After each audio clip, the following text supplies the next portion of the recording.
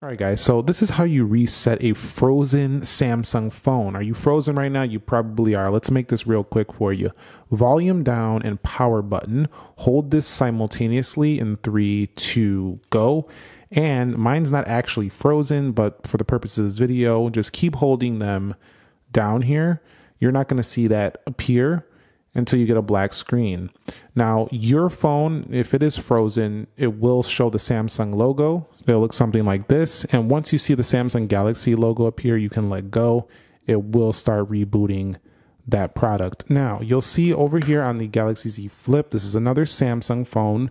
It's going to be the same affair. Hold down, power down, and the volume rocker, the volume down, and the power button at the same time. And you'll see as I hold those things, this is going to go ahead and reset the phone as well. So the Samsung logo like this with the Galaxy logo appearing, and then you should be able to get back into your phone.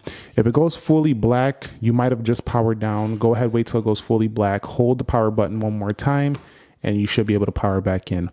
Hope that helped. Catch you on the next episode. Be sure to be well, and peace.